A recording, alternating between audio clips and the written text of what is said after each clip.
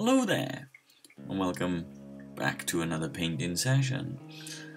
And in this painting session we're going to be making a cool looking miniature base for a sort of Oriental themed army or model or miniature. So for this one I'm making this base for my Sami box set from the Malifaux game. So we're going to try and paint a Koi Carp fish in the water. So this is either going to go very good or very bad, so stick with it and we'll see how we go. This is going to require quite a few different layers, but hopefully by the end of this video we should have a really cool looking fish in water style base. So we're going to try and be as basic and as easy as possible, okay? So we're going to start with a bit of cork sheeting. You can use stones if you want instead, but I've recently found a nice big pile of cork sheeting, so I thought I'd give this a go and see if this works. This one I picked up, this is only a 1mm thick, so I'm putting multiple layers, and as you see I'm just planning the area beforehand, trying to cut down the area as much as possible so that I don't end up overhanging over the base too much. So using my hobby knife, which you don't want to cut your fingers, so be careful, I'm just going to map out the area around the base so that I can take the excess bits of cork from the base. Now I'm planning this by using the model as well, so I've got the model primed and separate from the base for this one because this is quite a difficult base to do. So we're going to try and paint the model separately and then bring it onto the base a little bit later. If it was quite a simple base then I wouldn't mind so much, but with this one this is going to be quite specific, quite difficult, so we're going to just do them separate and try to do them as well as possible. So I've put the two bits together. There's a Sami there and she should just about stand on the base this way. So that's the plan. See, we're going to have the water just in front and maybe one or two little plants, which we'll show you in a sec. So talking about plants, I found a small set of plastic plants. Now these look pretty cheap and cheerful, and they are pretty cheap and cheerful. I think a pack of about 5 of these cost me about 80 pence. Which is next to nothing, you know. That's relatively cheap, and pretty much that's all you want to do is take one or two of the small ones, break them off, and then we're going to glue them sort of in place. You're going to glue them into a gap. Now to stop them looking so cheap, we're going to paint over them as well, and we're going to build a little bit of character and texture out of them without there really being a lot, because they're quite flat as they are. So for this part I'm using super glue. I have some very high-end super glue here, very cheap £1 super glue. So we're just going to place our plants into the gap here. This can be a little fiddly. Super glue is not my favourite medium because I normally end up just sticking my fingers together.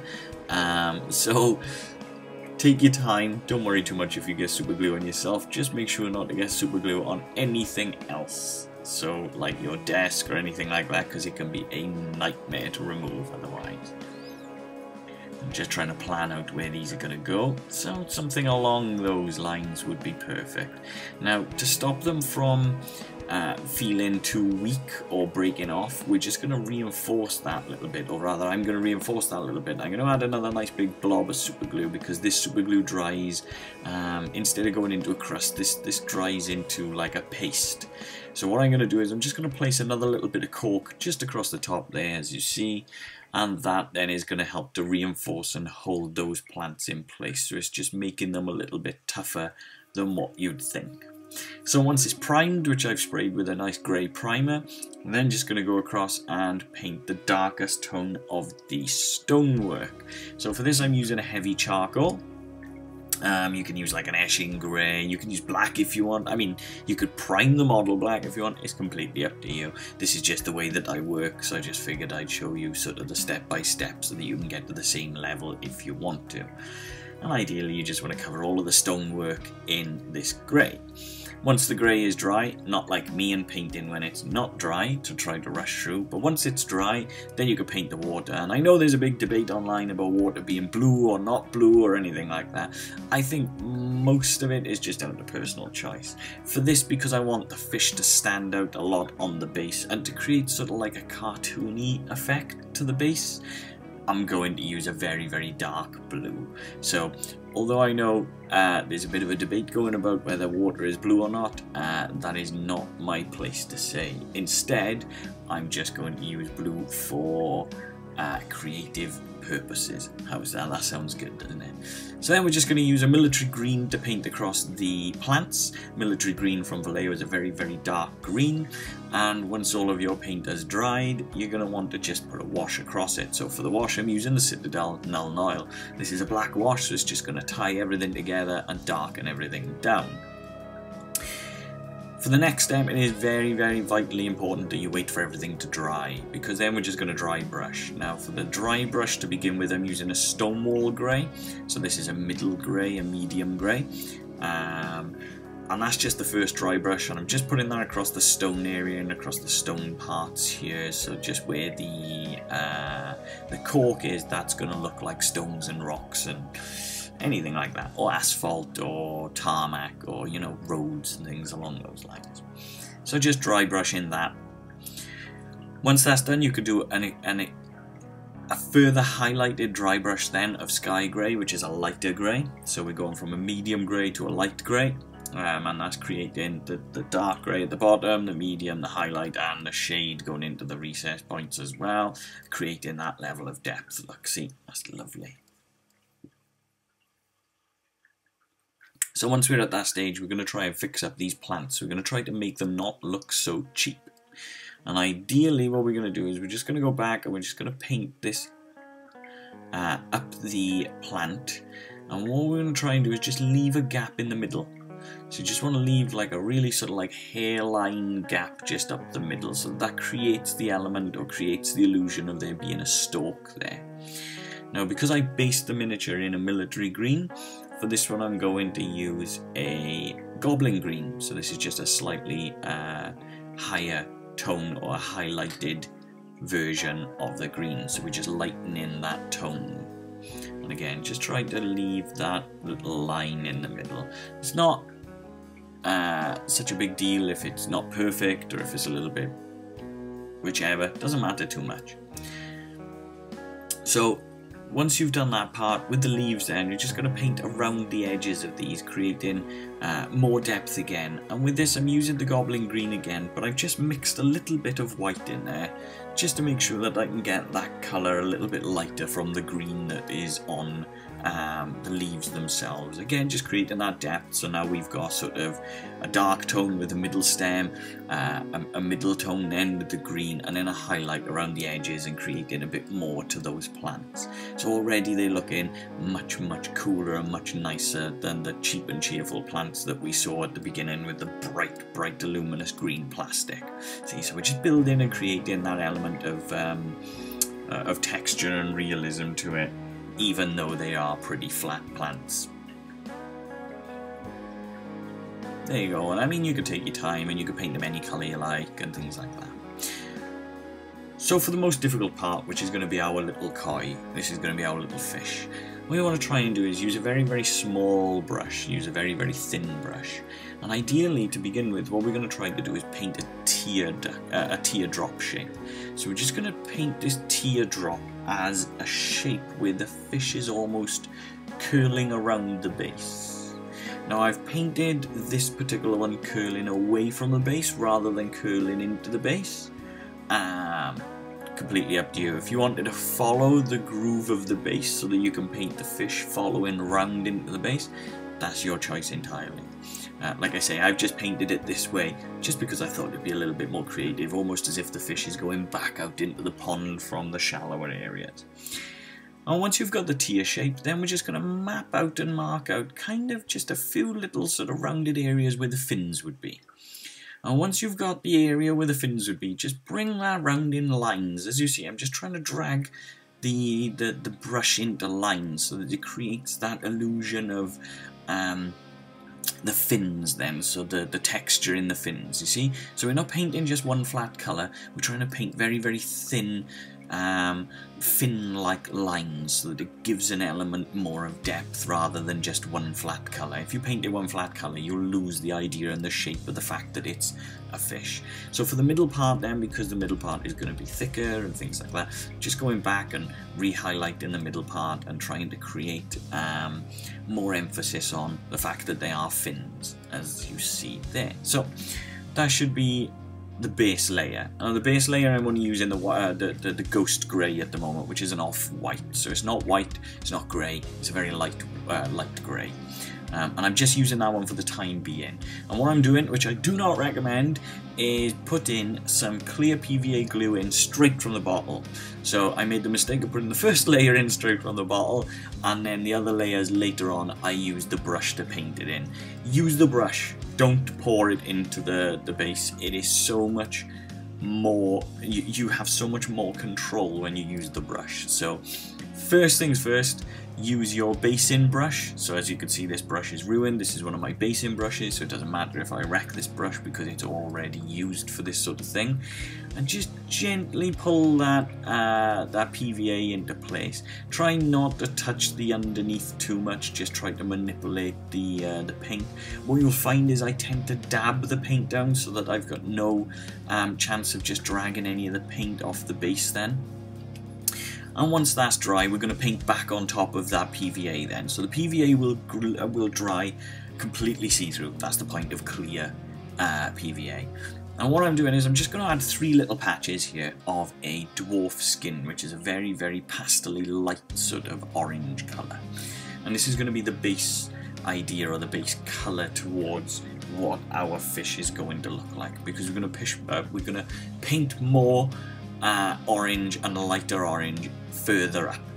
Now once the orange is there, we're going to go back and add another layer of ghost grey. And for this now, we're just going to try to catch more of where we think those fins are going to be, but also we're just going to try to stick around the top half of the fish. Okay, so we're not painting the whole fish again, we're just painting the top half of the fish, because the top half is going to be more in light, whereas the bottom half is going to be more in the shade. So that's the idea, is to try to create that depth. We just build in up on one side.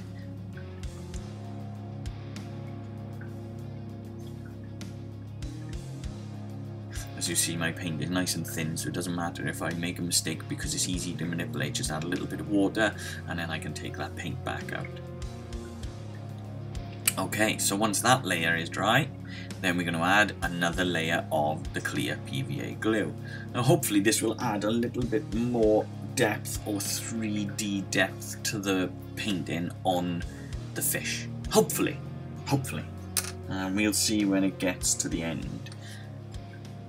So like I say, just dab that paint in, be careful not to drag it around too much.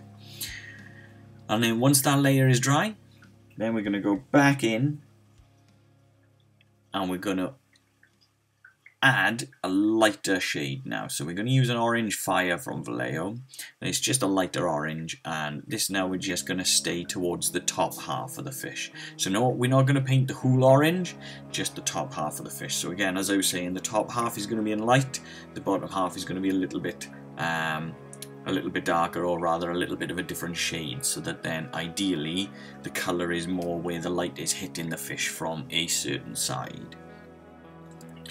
And once that layer of the orange is done, then we're going to go to a white colour. So this isn't an off-white or a grey anymore, we are now going to paint white. So this is the brighter colour, and again we're going to pay a little bit more attention to these fins, so that we've got then almost like that three-dimensional layer in between. So the grey underneath will create a little bit more shadow and depth to that miniature, to that little effect that we're going to have. So again, just sticking to the one side now, we're painting a highlight just down the one side here. So hopefully that's where the light is going to catch this little fish, and this is where hopefully the depth and the three-dimensional sort of side of it is going to come. Take your time with this type of painting. It's very small, it's very difficult, but just slow, build up those brush strokes. Patience is key. Don't try to put too much on your brush, too much onto the base. Use as little as possible. Do 2, 3, 4 layers if you need to.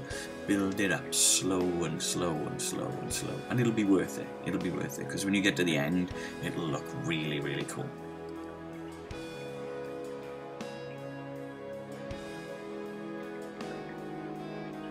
So there we go. Once that layer is dry, I'm just going to add a small spot of black on either side. Just going to give this little fish 2 little beady eyes.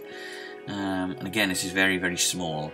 So like I was saying earlier about using your brush and just gently, couple of taps, couple of taps, couple of taps. You don't want the paint to just come straight off your brush, because then you can make mistakes. So because we're painting on such a small scale, we're just taking our time very, very, very, very gently. And once the eyes are dry, we're going to go back with another layer of glue. So the clear glue just on top again. As you see, I'm dabbing this now, like I said, not to damage or affect any of the paint that we've done. We're just going to go up onto the rock as well, create a little bit more of sort of a wet effect on the rock. And once more, we're just going to go back on this layer now and do once more again, add more of that bright orange. So we're going for that orange fire again, just around the very, very, very edges of the orange this way. We're just catching those very, very tips just around the top edge where that light hopefully is going to catch and make this miniature look quite deep and, like I say, almost in a three-dimensional way. I know it's not a three-dimensional fish, but with those layers, hopefully it will create some sort of illusion, and hopefully. So there we go, just trying to catch where that light may be shining just off the very ridge to the top part of the fish there. I'm going to do the same again with the white, so just to tidy things up a little bit and just catch a little bit more of the light, like I was saying. I painted like a little mouth, kind of like whiskers, I suppose, either side there as well. There we go, just straight down the side, like where the light should be. It's easy to forget just how small this painting is based on the fact that the camera is zoomed in so far. But I mean, you can see just how small it is by how big sort of the tips of my fingers look. So once we've done that part, we're just going to go around and put the black all the way around the base. So we're just going to finish our base off, make our base look really nice and complete. And the reason for this is because we're going to put another thick layer of the PVA inside. So we just want to get the base done and looking complete first before we put that PVA on top. Because hopefully it should tie it together then and all look uniformed and perfect. I keep saying hopefully a lot. This is the first time I've ever painted anything like this, so a lot of this is trial and error. A lot of this has been pretty much just using things as just as a test really, and just to see what we can do and what is possible in sort of the hobby. And like I said, because of the models that I've got to go on this should be a really, really unique base that makes the miniature really unique and stand out. You know, when this takes to the field, I want my opponents to be saying, wow, you painted a fish on your base and things like that. So that's our little fish all done. There's our little koi all painted. Should have a cool look to it, a little bit of 3D to it. It's about 4 or 5 layers of PVA in between the paint, so that should be quite cool. And as you can see, the PVA shines as well, a little bit like water once it's dry. So hopefully that effect should stand out and make it look amazing. Let me just pop my Asami on the base to see how it would almost look. I mean, she's not painted, that's going to be for another video. But yeah, that's pretty cool. I mean, I'm pretty happy with that. That's not bad for a first attempt, right? So let me know in the comments if you think this is cool and if it helped you and if it's inspired you to try something different. And as always, thank you very, very much for watching.